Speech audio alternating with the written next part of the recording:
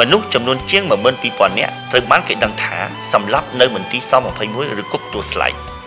ក្នុងចំណោមនោះមានតែជនរងគ្រោះចំនួន 7 រូបទេដែលបាននៅរស់រានមានជីវិតប៉ុន្តែរហូតមកដល់សប្តាហ៍នេះនៅមានអ្នករស់រានមានជីវិតចំនួនតែ 3 រូបទេគឺលោកអ៊ំជុំមីលោកអ៊ំប៊ូមេងនិងលោកអ៊ំវ៉ាន់ណាតនេះជាការដែលខ្ញុំបានគិតទុកចិញ្ចឹមចិត្តទុកមកតាំងពីខ្ញុំបាននៅក្នុងស21ដល់ឡើយ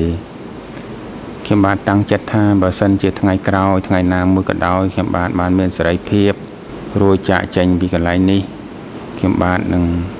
ចងក្រងនឹងលាតត្រដាងរឿងដើម្បីឲ្យកូនចៅចំនួនក្រោយមនុស្សចំនួនក្រោយបានយល់បានដឹងអំពីទុក្ខវេទនារបស់មនុស្សចំនួនខ្ញុំនេះនៅទីបំផុតរាជរដ្ឋាភិបាលកម្ពុជានិងអង្គការសហប្រជាជាតិបានបង្កើតនិងចាប់ដំណើរការអង្គជំនុំជម្រះវិសាមញ្ញក្នុងតុលាការកម្ពុជានៅឆ្នាំ 2006 តុលាការនេះកាត់ទោសជនណាដែលគេជឿថាជាមេដឹកនាំខ្ពស់បំផុតនិងអ្នកទទួលខុសត្រូវខ្ពស់បំផុតចំពោះបទឧក្រិដ្ឋដែលបានកើតឡើងក្នុងរបបកម្ពុជាប្រជាធិបតេយ្យជាងនេះទៅទៀតប្រជាពលរដ្ឋកម្ពុជាចំនួនជាង 30000 នាក់បានមកតាមដានសវនកម្មដោយផ្ទាល់អំពីការកាត់ទោសអតីតមេដឹកនាំគុកទួលស្លែងលោកកាំងងាយូហៅដូចនៃសំណុំរឿង001ក្នុងកំឡុងសវនកម្មសាធារណៈរយៈពេល77ថ្ងៃដូចត្រូវបានចាប់ទៅកាន់ពីបទឧក្រិដ្ឋប្រឆាំងមនុស្សជាតិការរំលោភលើអនុសញ្ញាក្រុងហ្សឺណែវឆ្នាំ 1949 និងការបំពានលើក្រមព្រហ្មទណ្ឌជាតិឆ្នាំ 1956 អ្នកនៅរស់រានមានជីវិតពីស-21ទាំង3រូបបានចូលរួមដោយផ្ទាល់ជាមួយតុលាការលោកអ៊ំវ៉ាណាតក្នុងនាមជាសាក្សីលោកអ៊ំជុំមីនិងលោកអ៊ំប៊ូមេងក្នុងនាមជាដើមបណ្ដឹងរដ្ឋប្រវេណីខ្ញុំនៅក្នុងចិត្តថាគុណទឹកដោះអ្នកម្ដាយថ្លៃសូមឲ្យខ្ញុំរួចរស់មានជីវិតហើយខ្ញុំក៏អរគុណបានរួចរស់មានជីវិតនៅជួលពេលនេះបានមកជួបមុខអង្គចៅណាការមែនខ្ញុំមានចិត្តរីករាយណាស់បានអង្គតុលាការជំនុំជម្រះវិសាមញ្ញនឹងក្នុងតុលាការកម្ពុជានឹងជួយរកយុត្តិធម៌ឲ្យខ្ញុំនឹងខ្ញុំសប្បាយចិត្តជាអនេកក្រោយ7 មករា79ខ្ញុំបានមិនដែលនឹកសម័យថាខ្ញុំបានមកអង្គុយបកស្រាយនៅមុខអង្គសវនាការ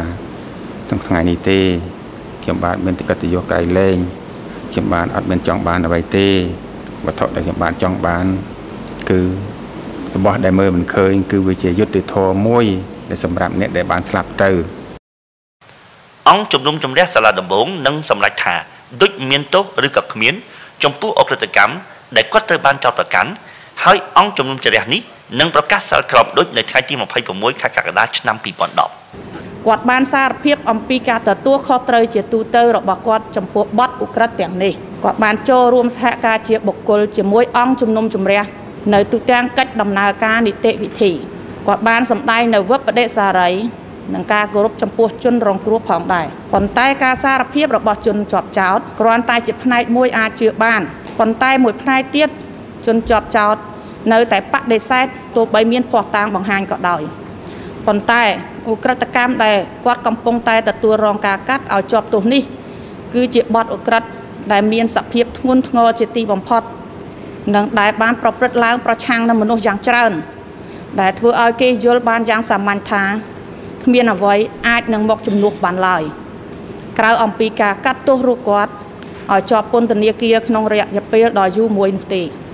We ask that a further reduction of 5 years be granted for his general cooperation, limited acceptance of responsibility, his conditional remorse, and the possible effect it may have on national reconciliation. ក៏ប៉ុន្តែសហចក្រមស៊ើបអង្កេតបានកំណត់ច្បាស់ថាតាមការស៊ើបអង្កេតឃើញថាដូចនេះមិនមែនជាមេដឹកនាំជាន់ខ្ពស់កម្ពុជាប្រជាធិបតេយ្យទេអញ្ចឹងឆ្នាំហ្នឹងវាអស់អានឹងមួយនៅសល់តែ20ឆ្នាំនេះបើនៅសល់20ឆ្នាំទៀតគឺថាគាត់ជាជនទទួលខុសត្រូវខ្ពស់បំផុតចំពោះអក្រិតកម្មអញ្ចឹងជនទទួលខុសត្រូវខ្ពស់បំផុតចំពោះអក្រិតកម្មនេះទៅផ្ដន់ទោសគាត់2ទី1ទៅលើច្បាប់ជាតិក្រមព្រហ្មទណ្ឌឆ្នាំ1956ទី2ទៅលើអក្រិតកម្មសង្គ្រាមអញ្ចឹងអាក្រមព្រហ្មទណ្ឌឆ្នាំ1956សួរថាតើអនុវត្តទៅលើជនជាប់ចោតបានទេថាអត់បានទេវាពួកអបតិសកម្មទៅហើយដូចខ្ញុំបានជម្រាប ជូនអញ្ចឹងអា20ឆ្នាំហ្នឹងអស់10ឆ្នាំទៅទៀតទេនៅសល់តែ10ទេ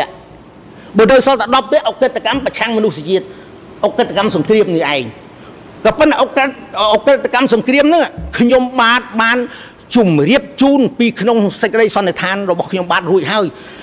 ថាការដែលធ្វើសង្គ្រាមជាមួយនឹងវៀតណាមមកវាមិនមែនជារឿងរបស់ប្រធានស21បង្កើតឡើងទេដូច្នេះអានឹងក៏តែដូចទទួលអត់បានទៀតអញ្ចឹង10ឆ្នាំចុងក្រោយនេះក៏ត្រូវអាលីទៀតអស់អាលីងដូចអញ្ចឹងទេជាពេលវេលាមួយសមស្របដែលតុលាការអាចអនុញ្ញាតដោះលែងដូចឲ្យមានសេរីភាពឲ្យដូចទៅផ្ទះវិញបានហើយ